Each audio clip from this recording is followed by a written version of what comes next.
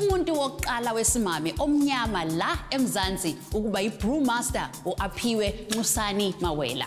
Umuntu wokuqala wesimame la eMzansi ukuba udokotela uDr Mary Mahlalela. Umuntu wokuqala wesimame ukuba yi-winemaker la eMzansi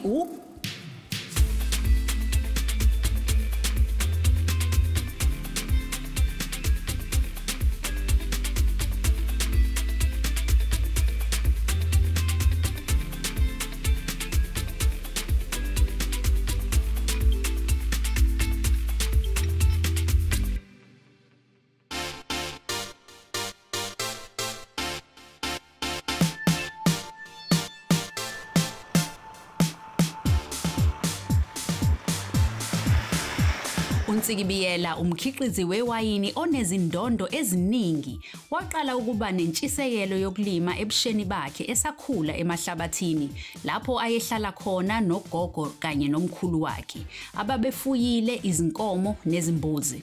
Ngemuva kokuthola umfundaze wokufundela ukukhiqiza iwayini wathuthela eWestern Cape lapho achitha iminyaka efunda ukukhiqiza iwayini. Namhlanje umkhiqizo wakhe we-Acclaimed Wines udayiswa eMzansi nasemhlabeni jikelele.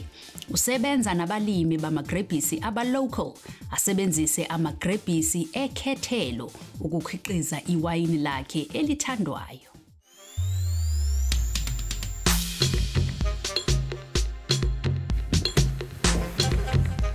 Mzansi sesithelekile la eStellenbosch ikhaya lama-Cape Winelands aziwa wonke umhlaba jikelele. Sizohlangana nomkhiqizi wewayini usisi Ntsiki Biyela.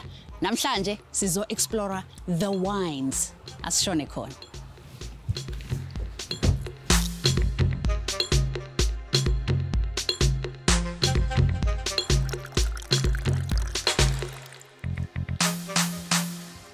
Sawubona mkhaya. Hawu, unjani mkhaya? Ngiyaphila.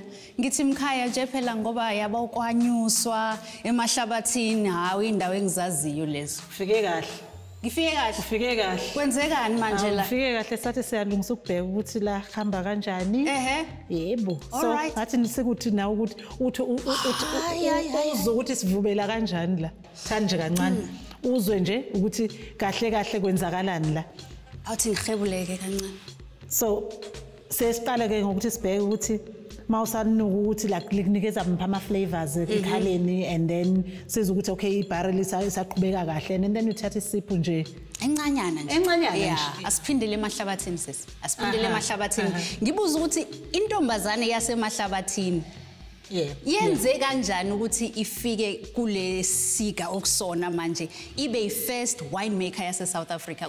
Uhlangana kanjani leyo nto? So ngithe mangisesesikoleni then ngatshelwa kwathiwa kune scholarship ofuna ukuyofundela ukwenza ezamawayini ngoba ngangade sengi-applyile for imfundaze ngingatholi lutho. So ngathi okay makuqhamukana kumfundaze kwangangisho kuthiwa mhlawumbe kwakungu-1 na imali yokuthi ngiyofunda.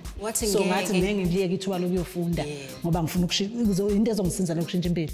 So ngathatha ithuba lokuyofunda. So ngafunda ke and hawu ngaphasa. Waphasa ntombi. Asikhulume ngalama classes wami. Ngiyabona kubhalwe Acclaimed by Ntsiki Biyela. Ngiyazi ukuthi igama la gogo lelo. So mina nogogo angikhuliswa uyena engimfundise zonke izinto. Lo muntu obenakela wonke umuntu, wena umuntu ngithi ke ngimchaza ngithi hayi yabona mawufuna ukwazi ukuthi uthando yini.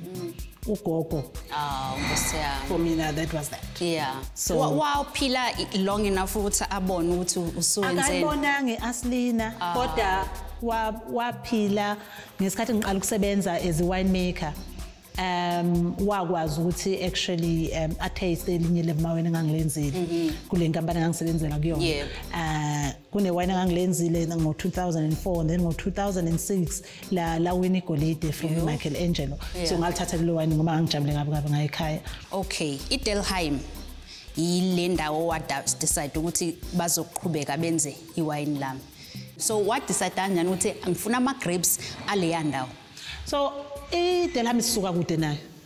So ngisewumfundi ngisebenza lana makungama-holiday ngize ngila ngisebenze lana makungama-weekend ngisebenze lana just ukuthi ngifunde ngezamawayini ngafunda ngaqeda nje mangiqeda ngawujoyina inkampani-ke yokusebenza ngasebenza eStelkhaya for 13 years ngiwinemaker yami so kuthe makuba u-2011 ngakhuluma nomphathi wami ukuthi cha sengifuna ukuqala ngaba nenhlanhla ngaleso sikhathi ngoba ngangeke ngaya ngisasebenza khona ngahamba ngokwenza ngaharvesta eItaly ngayoharvesta eFrance ngavakashela amanye amazwe eCalifornia ngaya ko-New Zealand ngibheka indlela ekwenziwa ngamawayini khona ayike Mzansi nani niyazi ukuthi phela iwayini aliqhamuki nje selisemabhodleleni liqale emagrebhisini and sifanele siyohlangana nalabantu abasebenza namagrebhisi yazi okunye futhi since ngifike la eWestern Cape isingisi sami simane sathuthuka nje sengazi amagama afana no viticulturist siyohlangana nayo i-viticulturist after this.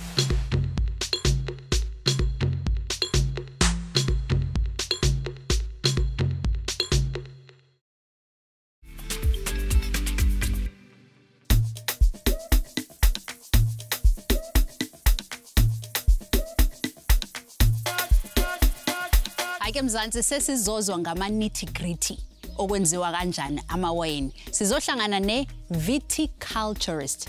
I have to say it very slowly because hey, it's a new word for me, this thing. What is that? What is a viticulturist? A viticulturist takes care of the vineyard from the growing aspect, from the canopy management, from the spraying, from looking that the rows look neat, that the weeds are taken care of, and eventually that the quality of the grapes that we need to make a specific wine is the way the winemaker would like to have it. I'm actually glad that you brought in the fact that it's from the moment that you get your seedlings here to harvesting. How long is that process? So we get a little plant that's already got the roots and we plant that in the soil. From the day that we plant it to the first harvest can take anything from 2 to 3 years. Really? Depending on how fast the season is. Yeah. So if you have a nice warm season, the vine grows a lot faster, so it can come up to the wire a lot quicker.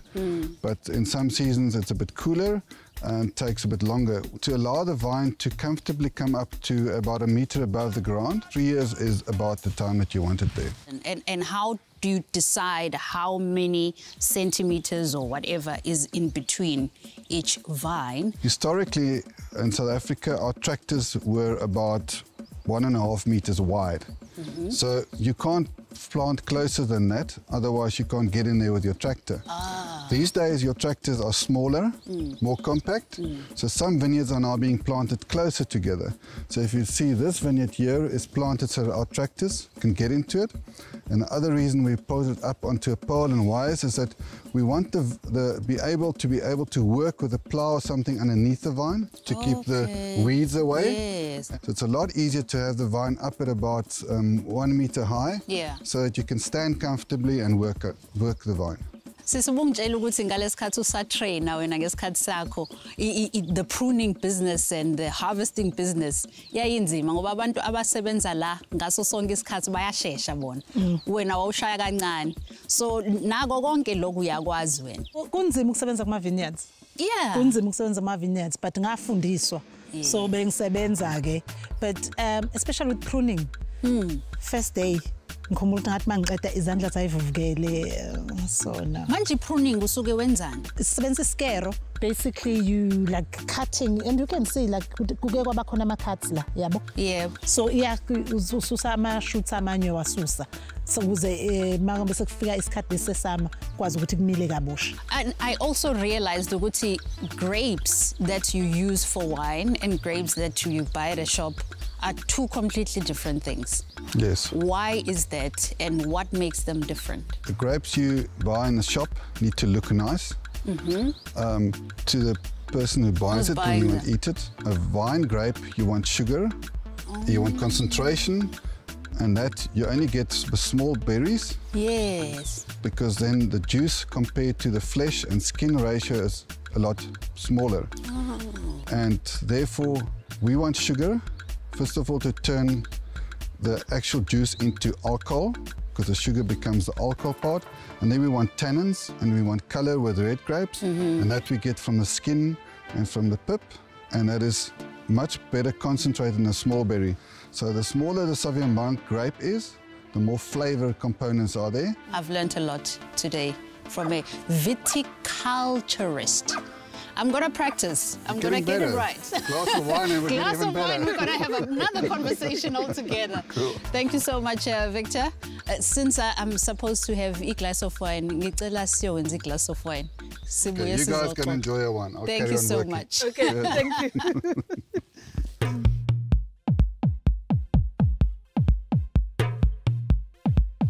Hayi kaMzansi sesiyibonile i-primary production ama-grapes. Sesifika kwi-secondary production la kwenziwa khona iwayini. Into yokuqala engiyibonile ngifika la ukuthi ama-barrels lawayana ahlala endaweni emnyama. La ufike khona, that's why we're doing maturation actually. You don't want the fluctuation of temperature kuleya ndawo. Yeah. So basically the aim is all just to keep the temperature constant. Yeah. And also less light. Just to actually, it's part of the effect that you get for the wine maturation. Yeah. Because Okay. you stay in the darker area. Yeah. Asikhulume futhi ngalawo ama-barrel lawo. Kuthiwa asiza i-taste somehow. Iwood le. Yeah. Angithi mangabe kwenziwa ama-barrel bayishisa ngaphakathi.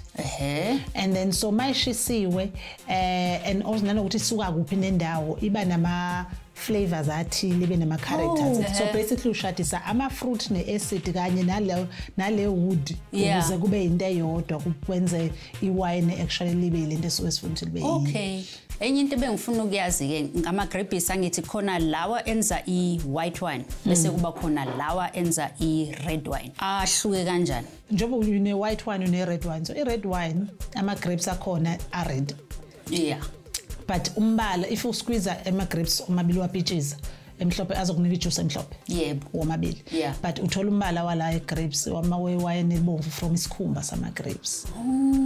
So ingakho mangabe sibilisa iwine elibomvu silibilisa nesikhumba salo Yeah. Ake angifundise le wine tasting sisukuthi usubhekani mowenza wine tasting uyenza kanjani? Wine tasting basically uzama ukubona ukuthi ngesikhathi utaste yini oyitholayo lana. Into engengisho kubantu mabu taste wine is that awuzuku-taste into ongazazi. So ma utaste wine ucabanga izinto ezisuke ozaziyo. Yeah. Let's say izinto okhule ngazo. I think abantu baba intimidated me taste wine. Asabe ukukhuluma ngoba ucanthi into akumela ayisho kumele ifane neyabanye. Yebo. Yeah. Kanti into oyishoyo uzama ukubheka izinto ozaziyo. Yeah. Uyabona uyanuka lana ubheka izinto ozaziyo ma ungazazi awuzazi. So manje mesenza kanje sisuke senzani? So madu wenzele kuwayini ulinikeza umoya kancane ukuze ukwazi ukudedela for iscent mhlambe nakhona. Ukuze ukwazi ukudedela lo ama characters walo. Yeah. So sesiya-taste ke manje.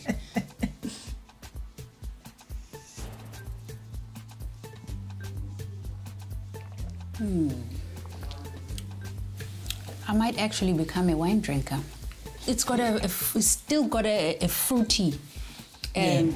So inansi into ngeSauvignon Blanc wine not mawuliphuza ifruit yakho uthi uphinde still ihlale emlonyeni. Yeah. Okay. So ngizokuvulela ebomvu ke manje. So enye into also engifuna ukuthi uyibone like unyaka lo sukubhalwe la. Usuku usho ukuthini? Unyaka ama-grapes avunwe ngawo. Okay. So njengoba bese ngishilo ukuthi mangabe kwenziwa iwine elibomvu ama-grapes sibilisa nesikhumba sakhona. Yebo ukuze uthole lo mbala wakhona ke bisihlala ke kuma barrels taste ke ilungiselwe ukubhotlishwa.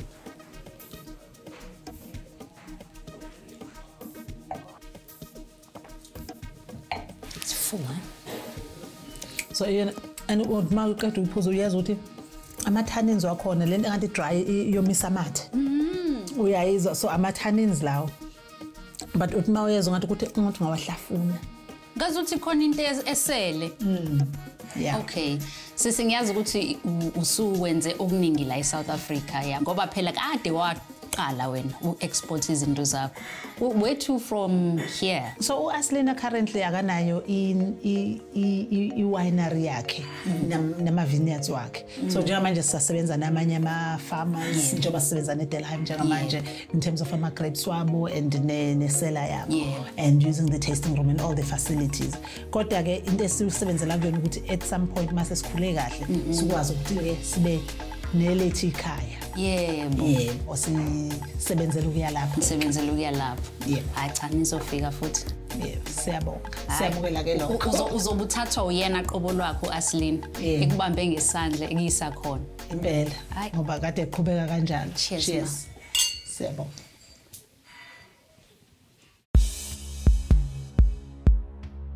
Mzansi angazi ngani kodwa mina ulwazi lwami seluvuthwe like fine wine darling. And ngiyathemba ukuthi next time uya kwi-wine tasting uzokhumbula zonke izinto ezifundiswe usisi Ntsiki. Mina I'm waiting for the next wine tasting ngoba sengizobe ngijwayele khona manje. Uyabona ngenze lezi zinto ekuthiwa sip. You know, njenge connoisseur. Kodwa ke ama connoisseurs angempela ochwepheshe asiye kubona manje.